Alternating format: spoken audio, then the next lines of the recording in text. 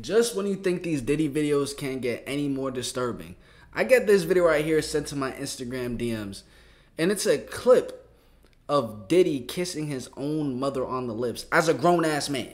This Diddy right here that we're looking at on the screen right here, done gave a smooch to his mom on the lips. Now, I don't know about y'all, but I'm pretty sure once you reach a certain age, probably around like 7, if you ever even were kissing your moms on the lips, that's when it stops. You know what I'm saying? After that, 10 years old and up, you gotta put a stop to it. 18 years old as an adult, it just looks weird. But they felt comfortable enough to do this on camera. And you're gonna see throughout the video, the look that his mom gives him is almost as if she's like feeling him. It's a weird dynamic that we're looking at right here.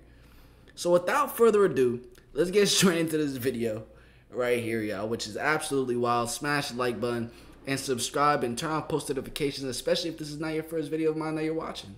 It literally only makes sense. Let's get straight into this. And I appreciate the person for sending it to my DM. Yeah, my mom's is gorgeous. Let me introduce you to my mom, called Mom Dukes. Hi. She's getting a drip with me. She's hydrating. What's up, Mom? Everything's good, baby. I'm here with you. Yeah. I love you. I love you too.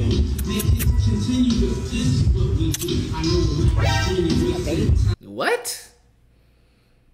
Bro, even the way she called in for a kiss, bro. What? What is this? What is this? I love you too.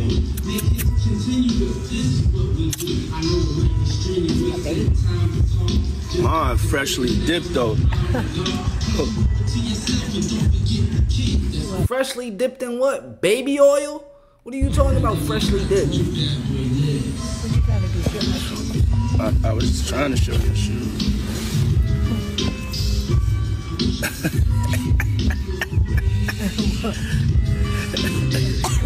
Yeah, my mom's is single.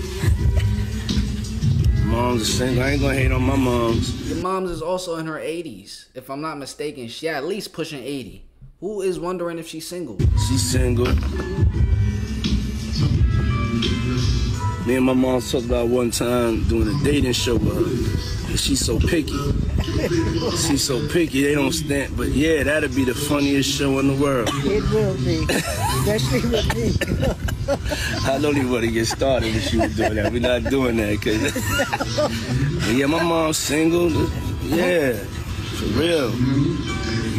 Mom Duke know how to have a good time. She ain't sitting in the house playing. They outside moving and shaking, baby. She come with me to strip club. I don't care. For real. It's my dog. You know, I want to live life. We out here moving and grooving. So my mom told me, she just said, keep moving, baby. That's right. Keep moving. Don't stop. She could touch the floor with her palms. You know? Right. The hell? This man is literally giving us a picture of his 80-year-old mom bending over with her hands touching the floor, straight-legged. Wow, what's going on? What is this? Bro, I don't understand what is going on between their minds right now. He's going to go from a kiss to then promoting that his mom's is single. Then talking about her going to the strip club and not how she's bending that joint over. 80-year-old mom. Flat. Oh! Take pew pew pew.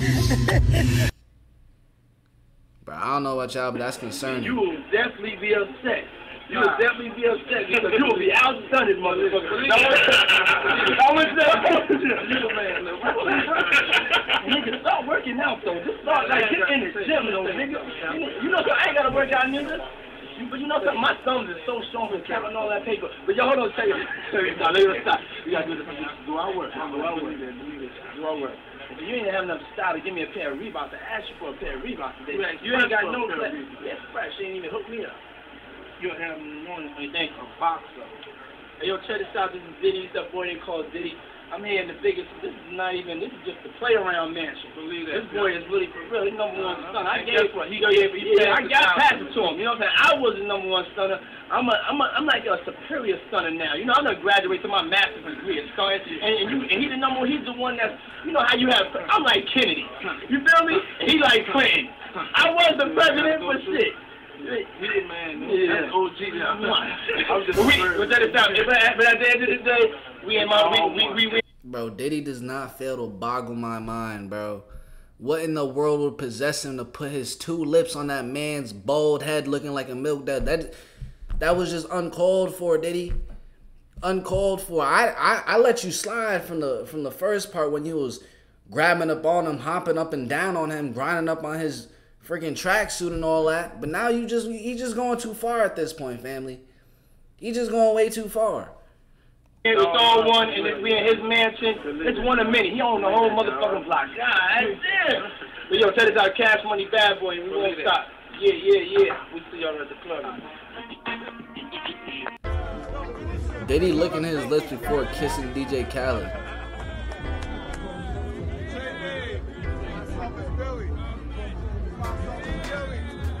Oh man. Hey family, before we end this video, so just yesterday, which was October 6th, his mom actually released a statement on Instagram. And we're about to give a look at that statement right now, and I'm going to read it for you guys. Let me just pull it up right here. Alright, bet. So this is a statement that his mom ended up writing. Let's hear what she has to say. First off, I need y'all to comment down below. Comment down your thoughts about Diddy kissing his 80-year-old mom on the lips and talking about her bending over and having her palms lay out flat on the ground while she's still standing up. I wouldn't even want to picture that. But he put it in my head, bro. That just blew mine. But look at, so we have this law. It seems like it's a law firm. This is law office of Natalie Figures. Just released this. And it's by Janice Small Combs, the mother of Sean Combs, through a undersigned counsel, and on behalf of the Combs family releases the following statement.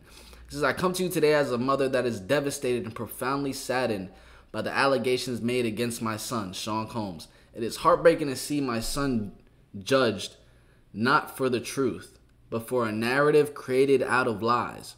To bear witness what seems to be like a public lynching of my son before he has had the opportunity to prove his innocence, and a pain too unbearable to put into words. Like every human being, my son deserves to have his day in court, to finally share his side, to prove his innocence. Prove his innocence against what?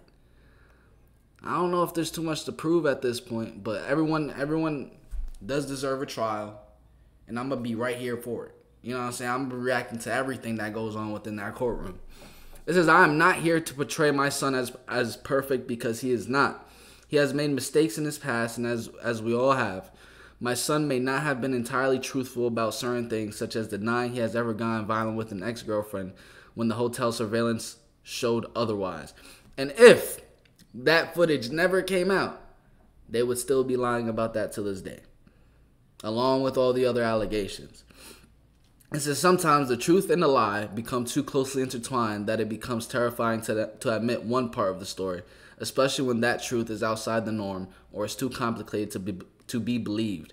This is why I believe my son's civil legal team opted to settle the ex-girlfriend's lawsuit instead of contesting it until the end, resulting in a, I don't know what that word is, ricochet effect, as the federal government used this decision against my son by interpreting it as an admission of guilt.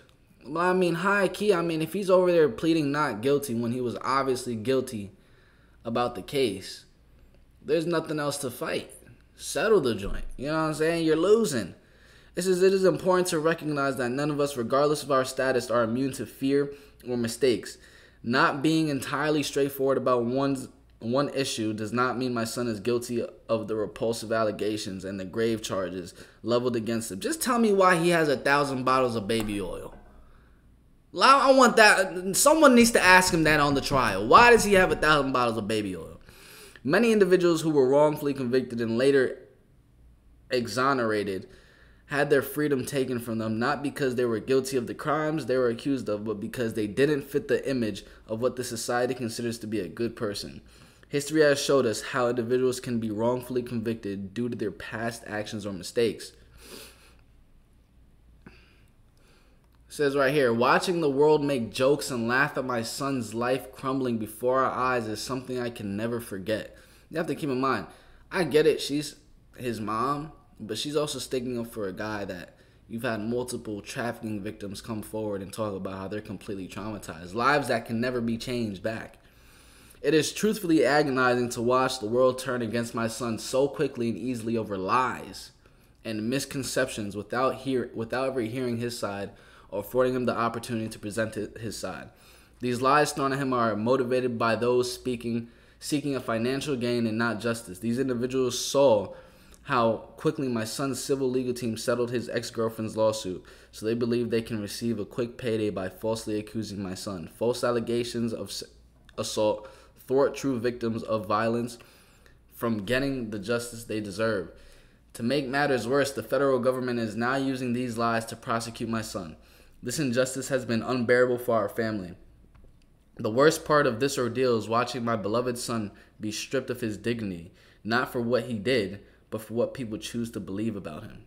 I ask his supporters, fans, colleagues, friends, and the public to not judge him before you have had the chance to hear his side. I beg you to think about those who have been wrongfully persecuted, to remember that not everyone who has made mistakes in life deserves to have their entire existence judged by a single action or a few mistakes. My son is not the monster they have painted him to be, and he deserves the chance to tell his side.